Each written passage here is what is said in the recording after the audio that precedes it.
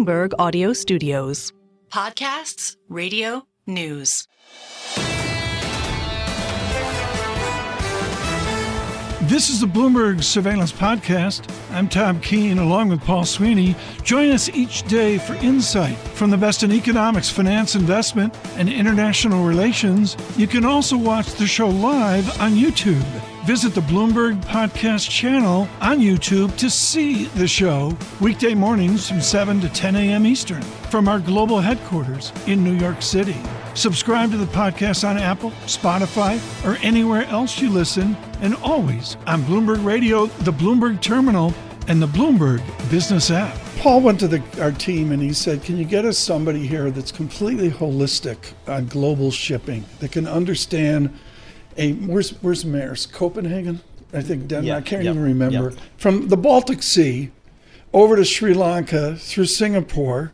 All these geographies are around, and there has to be somebody who's encyclopedic on global shipping and the many geographies. Jon Kartsonas fits the bill, not only with his work at Citigroup years ago, but with Breakwave Advisors. He's a board member with Synergy as well. He's encyclopedic on shipping. What are the people doing, Jon? Thank you so much, first of all, for being with us on short notice. What is Maersk doing this morning? What do the people in the shipping business do when they have a horrific event like this? Good morning, and thank you for having me. Yes, indeed, that's a horrific event. And I think from a shipping perspective, the first thing you have to do is obviously find what went wrong, right? I mean, these are state-of-the-art ships, especially this one involved in this accident is a brand new ship. It's less than 10 years old, built in Korea. These are high-quality ships. So it's a very unlikely phenomenon that you get something like that.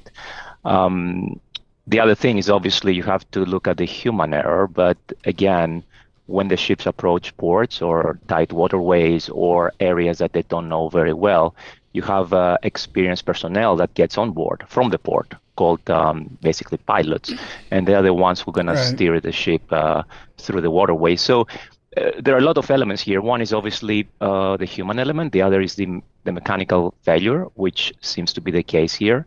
But there's also obviously the timing here, because this, if it happened like 10 or 15 minutes later, nothing would have gone wrong. Is the process here in the coming quarters, in months, in years, a litigious years in the making process, or is it covered by insurance and reinsurance and offices in Hamilton, Bermuda that I don't know about, where there's almost a routine to how the shipping industry deals with a tragedy like this?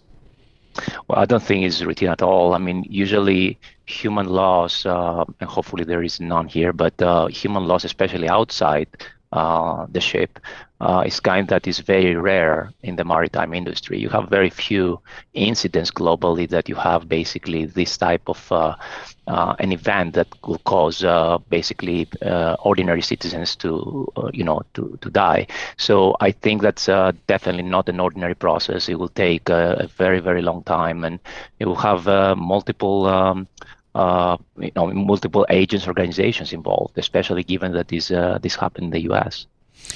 Jon, can you give us a sense, just for folks that not in this business, like at 1:30 in the morning, navigating through a harbor, is this navigation visual? Is it by instruments?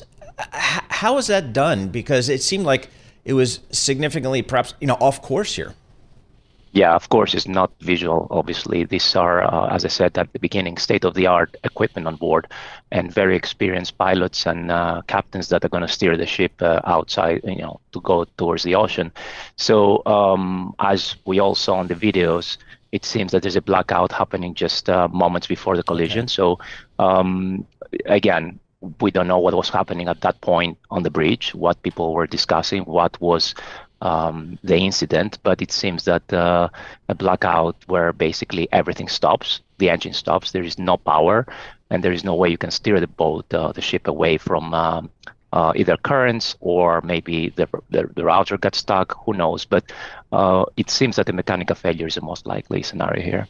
Jon, just give us a sense how big Baltimore is in the global scale of shipping. It seems like a busy port. Just give us a sense of its relative scale. It is very significant in terms, especially of consumer goods, cars, stuff that the U.S. imports from abroad. Is not as significant than the commodities business. I mean, they do export coal from the Baltimore area. But I think probably what's going to be affected most is deliveries of new cars, for example, or consumer goods. But again, I mean, there is a lot of other areas, obviously north, the New York Harbor, and all the way down to Georgia, Savannah, and so on, so that you have alternative destinations. But obviously, that's going to take a while for the situation to resolve and this thing to begin operating normally again. So definitely these delays will cause delays in deliveries of goods. If you're joining us now worldwide and across this nation as we look at a horrific bridge accident in Baltimore, Jon Kartsonas joins us now, managing partner, Breakwave Advisors, his work with Synergy, his work with Citigroup over the years, just truly encyclopedic on the linkage of global shipping into equity analysis. Jon, I think a question that a lot of Americans have today that needs to be reviewed. It seems like everybody in America is involved in shipping. Maersk is over in the Baltic Sea. You and your board membership with Synergy, they're out of Athens, Greece. Okay, I get that. Breakwave is its own beast. Why aren't Americans involved? Why aren't there American ships, U.S. ships, U.S. shipping, U.S. shipbuilding? Why is America left out of the discussion? That's a very interesting question, and it goes back to, I think, that what everybody knows, that is cheaper and more efficient to build it abroad, or to staff it abroad. I mean, this is something that has gone through decades now. The U.S. maritime business, if you go back 100, 150 years, was thriving. But this has changed over the years, and right now, basically, Asia and some European countries are dominating the global shipping space. It has to do with cost. It has to do with the cost of building a ship. I mean, you can build a ship in the U.S., but it's going to cost you 3 times more because of the protectionism that the shipping industry is enjoying in the U.S. So. That's the main reason for that. Just 30 seconds left, Jon. Totally unfair question, but you're an former ex-analyst at Citigroup. I mean, he's used to it. Jon, when does the Baltimore Harbor open up again? And you're just guess here in the moments of this tragedy. When would you see free sailing down the river towards the Chesapeake Bay again? I would say not this year. If I was to I would take a wild guess here. Jon, thank you so much. And short notice, thanks to our team, Eric Mullo and everybody for getting just such an authority. Jon Kartsonas with us. That was a good guess. With Breakwave Advisors here with some real pro perspective there on this tragedy.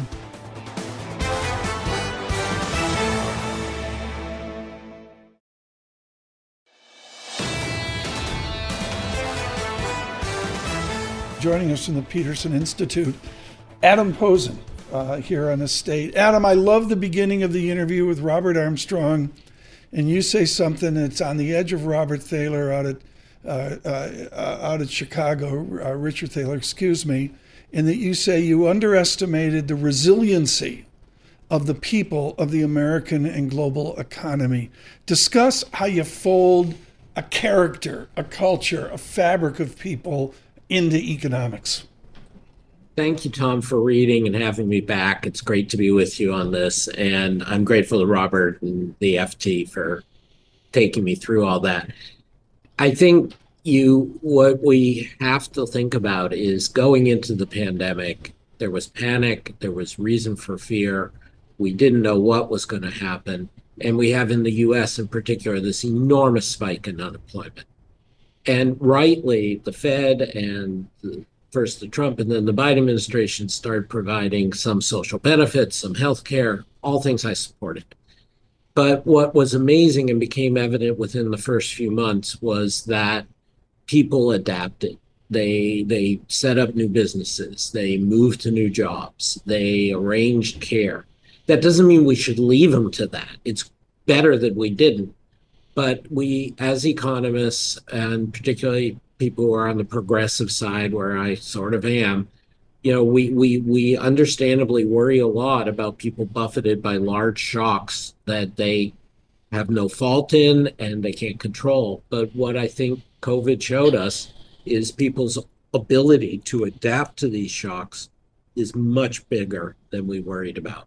And that leads into all kinds of positive, though not intended, labor market changes in the U.S. that I think came out of this process. One of the things, Adam, I think folks are concerned about is the economic divide in this country may have been even exacerbated from even prior levels by this pandemic. Just simply, it could be as simple as some people can afford to work from home. Some jobs you can't do that. How big of a concern is that for you? I mean, Paul, you're absolutely right. And I mean, it doesn't get much more basic and important than what you said, that people have different levels of income, different levels of wealth, particularly in the U.S., have different vulnerabilities. Nonetheless, it's more about, let's call it the health gradient than the economic gradient over the last few years. So what we've seen is people who didn't have good health care, people who had pre-existing conditions, which is associated with socioeconomic status, people who had less access to medicine, and people, unfortunately, who were less educated and more willing to believe lies and fears about vaccinations. They had much worse health outcomes, much higher mortality and morbidity, as they say. But on the economics, what we've seen for the last few years is we've actually seen a closing of the income inequality. We've seen much more growth in real income for the lower end of the income distribution than for the higher end. And again, I don't think anybody else was expecting that going in. When you look at, and Adam, we're running out of time here with the news flow out of Baltimore this morning. I want to get you back really soon here on more Adam Posen economics. But just as a general statement, do you buy the new productivity, and is it just simply total factor productivity, the oddities of technology over on the right side of the equation? Tom, I am reluctantly a productivity bull. I think it's a productivity two-step. The first is what we've seen for the last year and are seeing still is this labor market transition where millions of lower income workers were more willing to take risks and have more of a sense of backstop and are moving in large numbers to bigger employers and becoming more productive. And I think that's what we're benefiting from. I think we're at the start of a boom created by generative AI. You've had many guests. I know you've been talking about this way early, Tom. We don't know when that's going to hit. We don't know how big it's going to hit, but it's pretty certain it's coming. Adam, thank you so much. Way too short a visit. We'll have Dr. Posen on again here more than soon. It's tough to get him. He's busy, but we'll try to get him on here with the news flow today. In our studios now is someone who knows we rip up the script. Regularly. We can do this with Peter Tchir of Academy Securities. Bloomberg News, Peter, moments ago reporting. I'm going to read it verbatim because I really have not dived into a lengthy article. Apple iPhone shipments in China fell about 33% in February from a year earlier, this according to official data. I guess it's part of the China mix here, which you are expert on. The export-import of America to China, from China to America, is it anything like we knew, or is it a whole new world after all? I think it's a very new world. And I think people are a little bit dismissive in saying, well, sales right now for some companies in China are slower because the Chinese economy is slowing. Yes, that is true, but I think that's far more than that. What we see China doing is repressing sales of Western brands in China, whether they're telling certain agencies that they can't use the sorts of phones, whether they're putting outright bans. So the one thing they're trying to do is suppress sales of Western brands in China to elevate Chinese sales. And I think they're also trying to do that globally. They're pushing in emerging markets. They have companies like Shine and Temu who are really aggressively competing on price with U.S. brands. And I think people are being a little bit too dismissive and saying, oh, this is just weakness in China.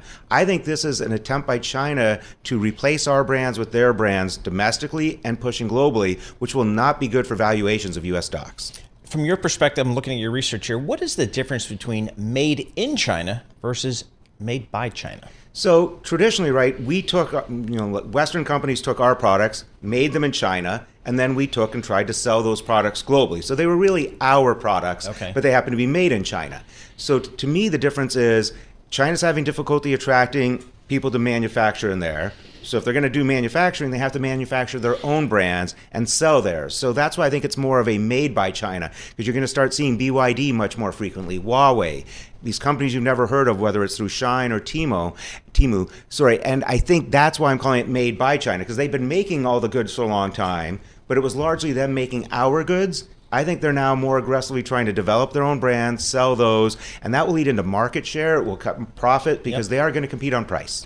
So, I think about these companies. I mean, Tim Cook, I think as we speak, is in China. We see Western CEOs making that seemingly weekly, monthly pilgrimage to China, yet we do, in fact, appear to have some type of technological Cold War between China and the West.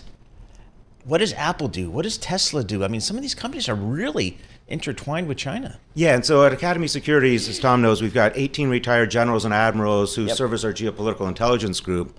I would say I'm seeing a disconnect where a lot of corporations are still trying to figure out, okay, how do we work with China? How do we sell into China, right? That's still the brand. And everything we're hearing at a national security level, it is all about China. It is completely bipartisan. It doesn't matter which party. The people who are in charge of national security.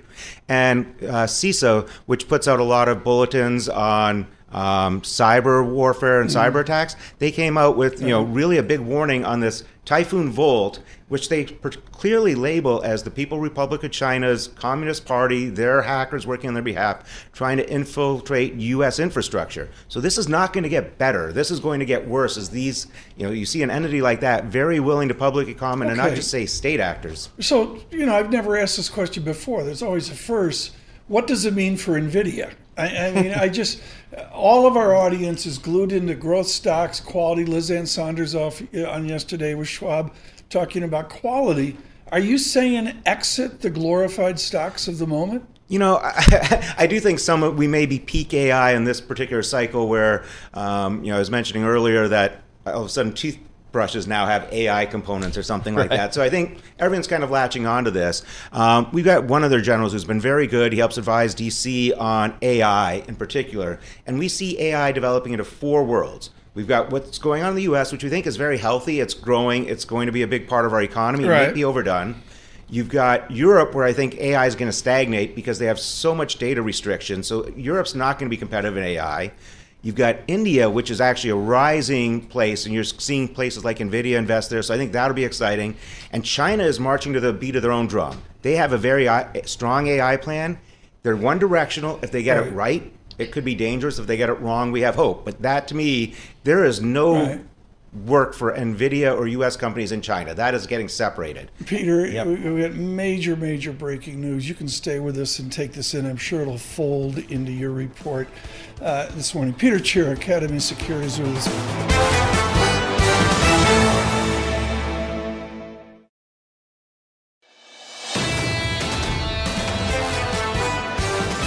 With a difficult news flow, we're going to try to make light of it, and only Lisa Mateo can do that. Your look at the front pages around the world. Lisa, were you bruised from my beard yesterday? We took a yes. I got a little mark right here, but I'm okay. I recovered. Yeah. This is. Do you like this? I went to the. I went to the Grauer Barber Shop. This is what I went to. They gave it was so difficult. They took a razor out with it, so it was so difficult I had to shave twice. But thank you to the good people at the Grauer Barber Shop. Really, it looks really fantastic. Well, by the way, the poll, a lot of people wanted you to lose it, so that's true. Good. It was a mixed effort, but the tilt is that both Vet Bill and Mrs. Keene wanted me to keep the beard. Oh, and I just okay. Said, no, you can't do it. I got a call from the Grauer Barber Shop. Come on down. Shave that. You're no Matt Miller. Shave that puppy off. What do you got, Lisa? All right. Kids in Florida under the age of 14, they're a little upset. They will no longer be able to have a social media account. Thank you. This went through, Florida, the first state to do this. It's apps like TikTok and Snapchat. 14 and 15-year-olds, though, they are allowed to do it, but they will have to get their parents' permission in order to do that. But under 14, so are the Florida police going to go in? How do you this is exactly that is the question. How do you? Disney World, TikToking from? I mean, that's like Nirvana. Yes, so they're going to have to go back TikTok, Snapchat, and see how old some of these kids are. Who's got? It's going to be. Good luck with that. It's going to be along the companies. TikTok, Snapchat, all these companies are going to have to go back and possibly possibly delete some. But the question is if it's going to happen. I mean, this is going to face, backlash and constitutional challenges and all that. Plus the realities of the marketplace. I mean, whatever the parent sounds like a parent kind of thing. Some kids down there on a trip with somebody from Bloomberg to see McGlone, who's, they're on the porch of the Betsy on South Beach, and the kids TikToking from the Betsy, and what? The police show up? It's going to be a long road. Let's just put it that way. It's the first step. Let's just put it that way, the first step. Okay, so we're going to the Wall Street Journal. You know how Mark Zuckerberg's known? He was known for wearing the hoodies and the shower slides and that whole casual kind of look. Yep. Well, maybe he's doing a little middle-aged makeover. It's a new Zuckerberg. He's been seen wearing suits and a shearling jacket, different cardigans. So he's stepping up. The hoodies are out. He's stepping up his look. I don't know if it's a middle-aged thing, but there's also, scrutiny for the industry, the tech industry. Well, so maybe he's sharpening up the image. As according to Rich Go on the Bloomberg terminal, the fourth wealthiest person on the planet, $178.5 billion. So he can afford to upgrade the wardrobe. He can afford a suit, yes. Or you can get a hoodie from Dior or Celine, or, can you imagine? I don't even know what they cost, but can you imagine? Oh, ridiculous. And by the way, in terms of the increase year to date in the net worth on Richco, he is number one, up $50 billion this year. It's been a good year so far. I'm not going to mention the mutual fund. It doesn't matter, but their number one holding is Meta, Facebook.